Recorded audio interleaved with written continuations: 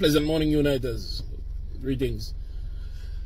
I just need to talk to you a brief minute about an issue in today's paper. Today is the 30th of October 2024. 30th of October 2024. And we're seeing where the Director of Public Prosecution has asked or ordered that a constable that was involved in the shooting of a motorist be charged with murder. Now, I'm not speaking specifically about a constable, but rather the JCF overall. The Jamaica Constabulary Force has never been able to clarify its use of force policy.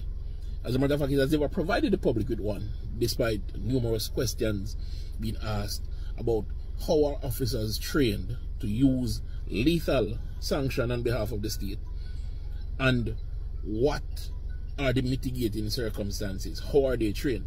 For example, in first world countries, we see where they train officers with simulated weapons so as to educate them as to identify friend and foe, to identify exposures, as in secondary targets behind their line of sight when you're about to discharge your weapons, so they're able to not create collateral damage.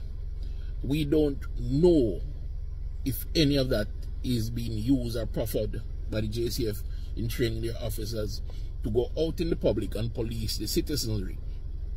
Now, I'm not advocating that the JCF be defanged.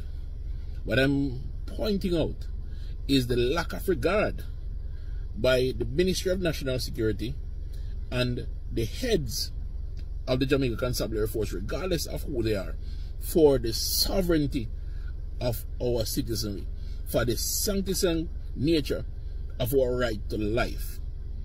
Right? And of course, there's also the debate about our right to liberty and our right to property when police gets involved in our affairs.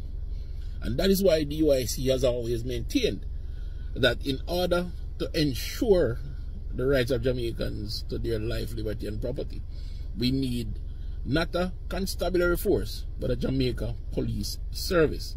One that is trained to respect the rights of citizens, but also in possession of the ability to act on behalf of the state, but when acting, act in a responsible manner.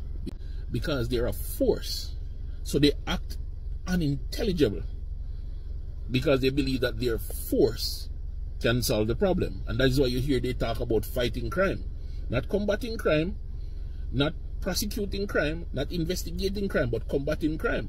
And you'll hear that a wanted man or a suspect in a particular crime, as heinous as it is, would have been gunned down, and that crime is considered solved because the state actors executed the ultimate sanction on that person. No, not at all. What if that person is innocent? The court process is what determines that. And I'm not advocating for police officers to allow rogue elements to run wild. What I'm saying is that the process was established long ago, long before Jamaica became an independent state. That creates what we refer to as jurisprudence, and a system of tracking or following through on matters of justice to ensure that justice isn't delayed or denied. Delayed in the case of Joseph Patterson, denied in the case of this gentleman that was gunned down by an officer who could not settle a dispute sorry, without the use of lethal force. Now, what do we need as a people?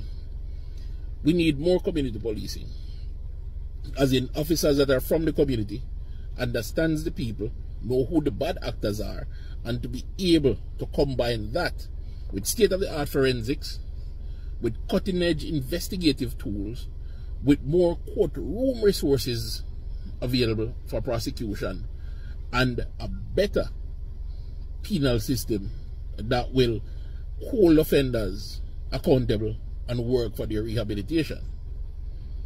Now, we'll continue to hear of these instances where persons are unintentionally or erroneously or mistakenly killed while being apprehended or while being accosted by our constabulary, because our constabulary is ill-equipped, unequipped to deal with combative situations without resorting to lethal force, even if no danger is presented to them by the person they are combating with. Persons have been shot for just speaking ill to the police. It's time that changes, and the UIC offers you that chance.